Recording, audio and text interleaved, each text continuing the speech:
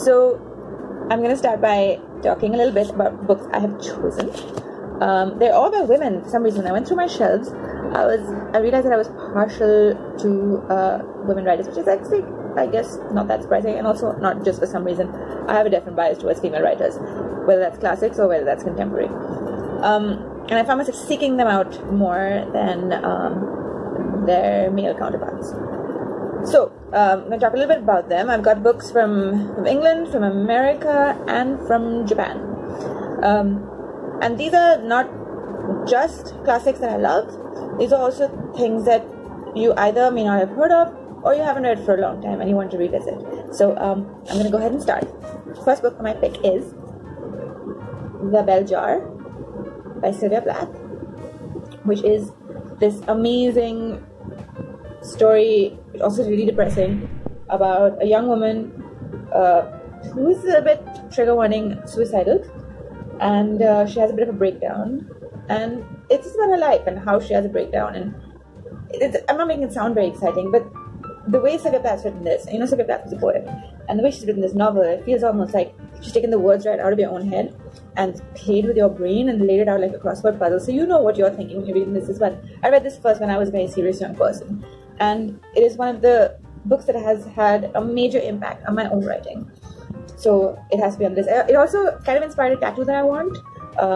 She's talking about, she listens to the familiar brag of her heart. I am. And I wanted to get a tattoo out of my own heart saying I am. But I'm a little chicken to get a tattoo. I mean, I have one, but I was very young then. And I don't think I might get any more now. But yeah. So Sylvia Plath, great author. A little bit depressing and existential, but someone you have to read if you haven't read already. And also tattoo inspirer. Next book is from Japan, and it's maybe one of the oldest published books in the world. It's by a court gentlewoman called Sai Shonagon. Yeah, Shonagon. She was a courtier in the Japanese court, and way back 966. And she kept this little pile of papers next to her pillow, which is why it's called the Pillow Book.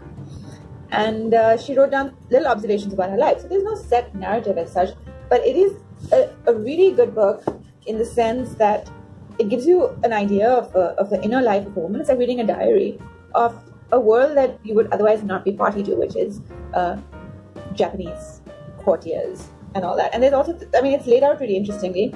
So there's stuff like things that give you a nice feeling, things that prove disillusioning. I'll just read a bit from here. Nothing in all the world could be worse than a man or woman who turns out to use words vulgarly.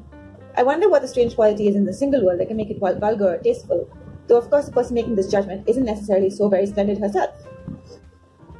It's very unseemly for a man who's visiting a gentlewoman to eat while with her. I mean, Sai had some old-fashioned ideas, but she's also long dead, and this book is very old, and it's definitely worth reading. You're gonna like bookmark it all over the place like I have. Up next, a book that I reread a lot, A Tree Grows in Brooklyn by Betty Smith. You might think when you first pick it up that it is about a young girl and it's like YA and you're dismissing it, although you should never dismiss YA, it's one of my favorite genres. But it's actually about a girl in New York during the Great Depression, which, as we know, part 2 is coming to us right now. And her family, her father's an alcoholic, her mother works very hard, she has a brother. And it's just about her life in Brooklyn. It's a small, steady story. And you get absorbed in Francie's life, because Francie's looking for beauty even in the small tenement house that she lives in, which is also where the tree comes from. She finds the tree and she's like, oh look, there's a tree growing in Brooklyn, so I guess I can grow in Brooklyn as well. It's really good, and it's very mesmerizing, and it's a book I revisit at least once a year. Worth a read. I mean, they're all worth a read, but you know, if you ask me to pick, don't ask me to pick. Next, I've got The Color Purple, which is not a classic in the sense that it was published a little later. It was published in the 80s. It's by Alice Walker. Some of you may have seen the movie. It won a Pulitzer Prize, and it is about a black woman who is married, and her husband has another lover, a woman who also comes into her life. And when this woman comes into Celi's life, she finds her own life changing. So far, she's accepted all the abuse and the troubles that life has thrown at her. But with the arrival of Shug, a blues singer, Celi can see her own world a little differently as well. And it's amazing to watch this person climb out of the hardship that she describes early in the book. And it's all told in first person, and find joy. I think a lot of these books are about finding joy wherever you are. I think that is why I've also picked them, because I think what we need right now in this world and whatever's going on right now is hope. And these are books that will give you hope. They begin with despair, they have some despairy bits in the middle, but ultimately I think they all have hope.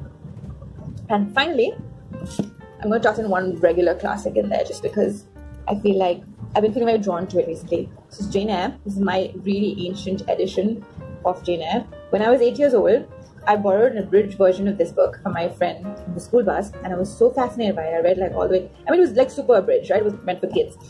And I ran home and told my mother, "Oh my god, I found the most amazing book." And she's like, "What?" It's like, "It's called Jane Eyre."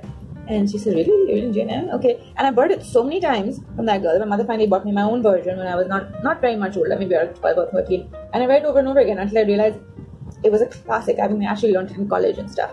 And somehow Jane Eyre has never lost that first love, first rush of discovery for me. What did I like so much about it? Everything. The gothicness, the mysterious woman in the attic. What is he hiding, Mr. Rochester? Jane herself overcoming so many hardships to get to where she is. True love, conquering all. I mean, this book has everything from wicked aunts and, dying school friends, spoiler alert, to romantic men and winds in the moors and mysterious noises coming from the houses above. So read it. That's all I've got for you. Thanks for watching, and you can also check out my Instagram channel, I guess, which is @MinnaReads for more bookish recommendations. Bye.